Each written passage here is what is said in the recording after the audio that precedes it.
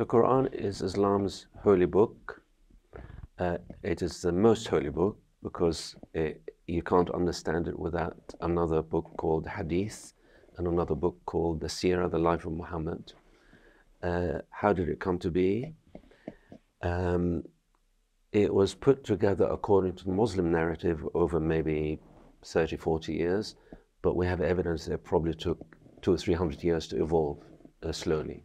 But the Muslim narrative is that it was given to Muhammad either directly into his soul by God Almighty in one night, or it was revealed to him through Gabriel, who appeared to him, here and there, sometimes in disguise as a handsome man, and gave him one verse at a time.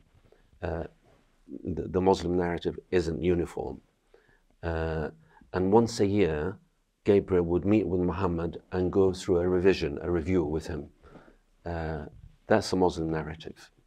Yeah, but more and more we know there's evidence that it probably never took final shape till even after the Umayyad period, well into the Abbasid period, 750 and after.